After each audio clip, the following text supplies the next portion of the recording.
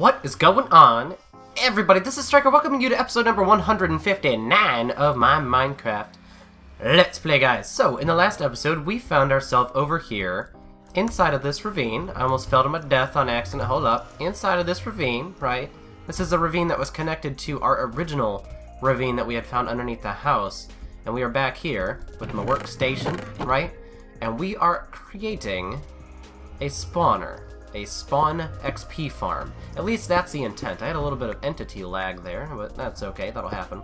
So anyways, that's what we're doing today. This video is actually going to be a couple of minutes short. Probably it's going to be about 12 minutes or so in total for length.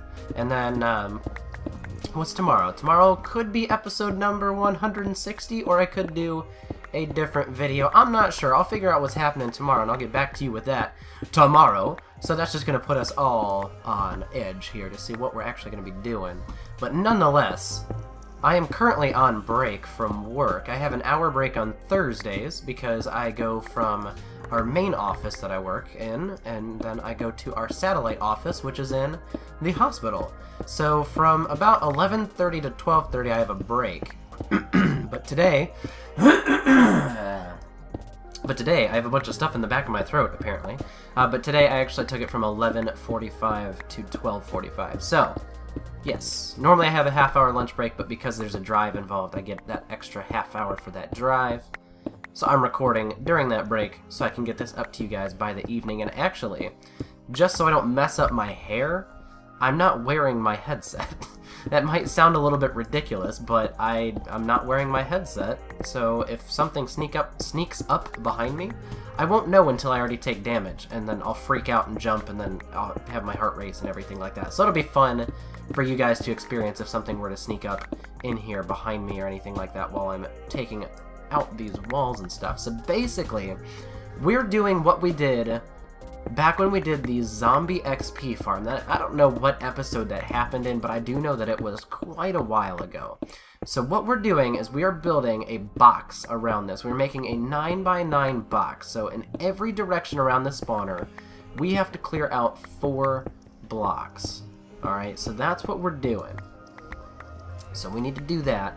And then we'll have to figure out a way to get them all over to a collection area and everything like that. So we're already done on 3 of our walls. This 4th wall is actually not even in existence yet. So we're gonna have to create the 4th wall here, which is pretty cool.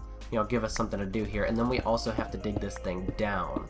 So let's go ahead and build this box out all the way.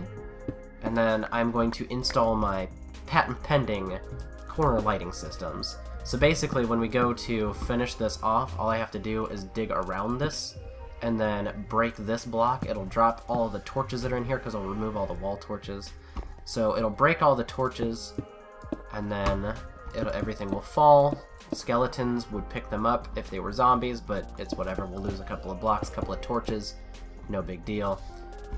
Let's just make sure this is stupidly overlit over here, right here, there. That's going to be our main issue. I'm going to have to go back through here and start lighting up more. Just because it will distract from the spawn rating of these guys, these super duper skeletons that we're going to have spawning in here.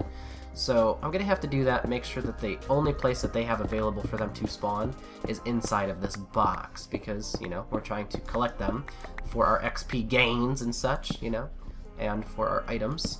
Itemary gains? That's not a word, but it is now. Okay, so let me take this floor torch away, and then patent pending light corner. Boom. Oh, just kidding. Boop. Alrighty, and then I guess if you have an end rod, you can put it underneath that block and break it as well. And that would be kind of cool. This floor is going to get taken out here, so I'm not too worried about that block sticking out there. Alright, now we just got to be careful because there are some instances where these things can start spawning again because it's not well lit. So we might have a skeleton spawn on top of our head if we move far enough away from the center of this spawner. And that's just gonna happen, and that's okay. So, oh gosh, see, told you. I jumped real bad right there. Yeah, deaded. Okay, let's go ahead and plop some torches. Actually, for the time being, we'll do this. All right, and then once we get to moving things, I'll build out, take all of these torches out and everything. But that'll keep things from spawning like that. literally gave me a heart attack, so, you know. And then I will be replacing all these blocks, obviously, with our portal here. We can move it. It does have a little bit of wiggle room, but not a whole lot, as we found out that we're real close to portal clipping with the main portal. So I'll do like that. I'll actually turn this into a complete square here. So now we're stuck in our box. Fantastic. Okay, so we've got one more patent pending corner light that I need to put in here. There we go. Boom. And we're good to go. So now we gotta dig this down, right? So we are currently on block level 1 here underneath the spawner. Now we have to take this 4 blocks underneath the spawner, and then we also have to do a little bit of modification in here because skeletons can spawn on top of the spawner and then they won't move because there's nowhere for them to go, right? So we have to block that off. It takes away some spawning areas that are possible for them, but that's just what we've got to do. I guess we're gonna make this our escape route. We'll do that. Probably should have brought some ladders. I might have some sticks actually in my ender chest. I do. And then I don't have a crafting bench, but I do in here. Boom. Now our workstation is actually looking like a workstation. So we're gonna need a couple sets of ladders here so we can at least facilitate our movement in and out of here. Do I happen to have another water bucket? I do not, so I'm gonna have to find a water source eventually. That way I can make an unlimited water source here, because we're gonna need to be creating that water elevator. And the difference between the zombie elevator and this water elevator is this one has some slight modifications to it in order to better facilitate the moving of zombies. Or not zombies, of the skeletons, rather. It would do the same thing for the zombies, except for back when I created it, Minecraft was in a different version, and that other water elevator worked just as well. So there was no point to do any additional work in order to change it to the way that I'm going to do it. So we will get that figured out here, and that's obviously going to come here in a later episode. Not quite sure, like I said, if we're going to do episode 160 tomorrow, or if we're just going to hold that off for the next set of uploads and do the special then. I don't know. I'm not quite sure, so let's go ahead and start with these ladders. Okay, so we are now currently 2 blocks underneath, so we got to go down 2 more. So we'll dig this out, and then we will have our box completely filled out. Then we have the decision on where do we want to put our collection area, because that's going to change the way that we go about this here. So we have to figure out if we want to put it towards the portal, on the other side of the portal, if we want to put it on the left side or the right side. We probably won't do the right side just because it's exposed to the ravine, but that might be kind of cool. That might be kind of cool. I don't know, man. I don't know. So I'll have to figure that out. I'm telling you, this junk in my throat, it's because I had that sore throat, and now my sore throat is breaking, so like, we're at the end of its lifespan and everything. So it's trying to get rid of itself, and in order to do that, it has to get rid of all that extra phlegm and junk.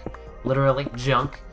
Alright, so now we're on this last level here. It should be 4 blocks at this point underneath, and we do have our ladders in which we can use to get up. And our lighting should still be okay. But just in case, that way I don't get gang popped on, there we go, instead of saying a worse phrase, by these skeletons, I will put some extra lights down, which we can just get rid of easy peasy when we put down the water here. So I'm not sure how far we're going to be able to get in this today, but we're going to put all of these up like this, 1 in each corner. That's close enough to the corner.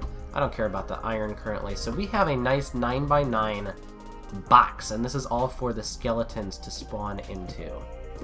So let's go ahead and see what it's like over here. Where's the side? Where's the edge of my box? Here's the edge of my box. So we're gonna do like this. Boom, that's the edge. So if we wanted to, we'll have to replace that torch, because I need that high lighting level here. I need to find the middle of the box. It's not the middle right there. This is the middle of that box. Okay, right here? Yes, right here. So, what we can do is we can do something kind of fancy here, alright? I said I probably wasn't going to do the collection area over here on the ravine, but I think it would actually be kind of cool if we, like, made it into a glass enclosure, like a little glass dome that came down, so even with, like, a little glass floor, so you can look down, see the ravine, see what's happening and everything like that. Just because it's like natural terrain build instead of just another man-made box like we have with the zombie spawner, I think it'll look kind of cool. That's the idea we're gonna roll with, actually. I think it's gonna be kind of okay. I think it's gonna be okay. So I will have to plan this out and figure out what the best look is gonna be, how I'm gonna facilitate all of this business. I think I've said the word facilitate like 3 or 4 times. So we'll probably have some sort of chest area over this way, most likely. And obviously these ceilings are gonna get higher and all that. Am I still picking up stuff? Yes, we're good. Okay. So I'll have a collection area for items, most likely over here. And then the skeletons will be over this way, right? So, yeah, we can do that. We can do that for sure. For sure. Okay, so that means we're going to have our water is going to be back here.